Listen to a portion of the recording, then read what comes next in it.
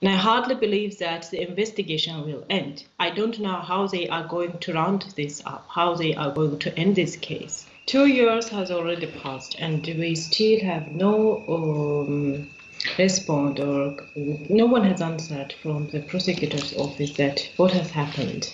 Of course, we know what has happened, but officially we haven't received any response from chief prosecutors of Georgia. We need facts. We need confirmations. We need questions, answers to our questions from the chief prosecutor's office.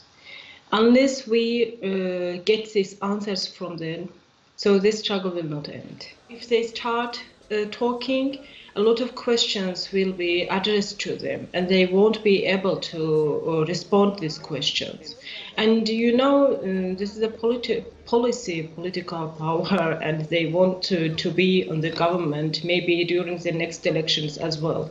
And they are trying to talk less about these issues. And the thing that I know that the high state politicians from Georgian government, especially from the representatives of Georgian Dream Party, were involved in this abduction operation, because they had the kidnappers had direct access to these people, Georgian ones, who was controlling this operation. That Afghan said that they were reporting, the kidnappers were reporting someone over the phone about their plans, that for how they what they were doing, how the operation was going on. Arrest is not the only punishment for activists and journalists in Azerbaijan. In prison, they try even, yes, to ignore medical assistance to them, even access to his friends, even access to the letters.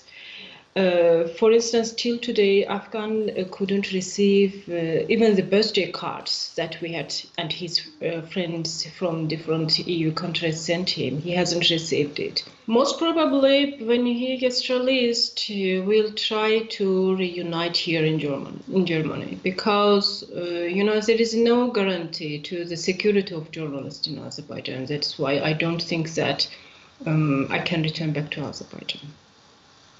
Because there is no guarantee, there is no rule of law in Azerbaijan. And that's why, and you know, on the other hand, also because of the child, Nuray was talking Georgian and Russian when she was living in Georgia. Later I took her to Germany, and now she is speaking English and Germany. Just imagine that again she goes back to Azerbaijan or to the other countries, and it turns the life of the little one into a hell as well.